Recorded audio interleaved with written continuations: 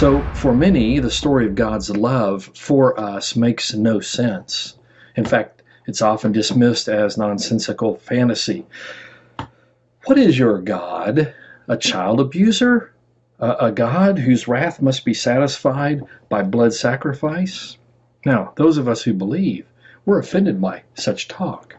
But we need to admit that it's a strange story, even if we properly regard it as being a wonderful story. And this is not a modern problem alone. Paul told the Corinthians that the idea of Christ crucified was foolishness to the Greeks and a stumbling block for the Jews. We who believe hear Christ crucified and were deeply moved by God's unrelenting love.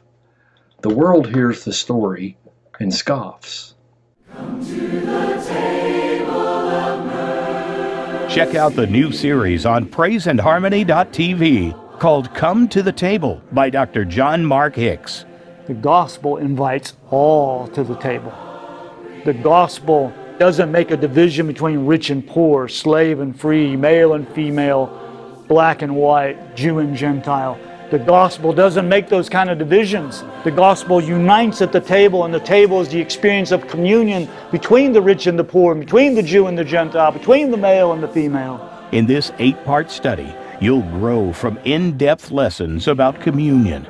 This series comes with PDF study guides and materials for small group leaders or families to use to help facilitate a more meaningful time of learning.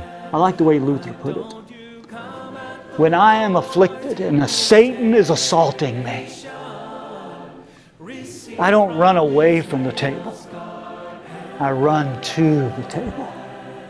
Because this is a table of mercy. See, God is doing something at this table. I know we don't typically think about it that way. We tend to think about, what am I doing?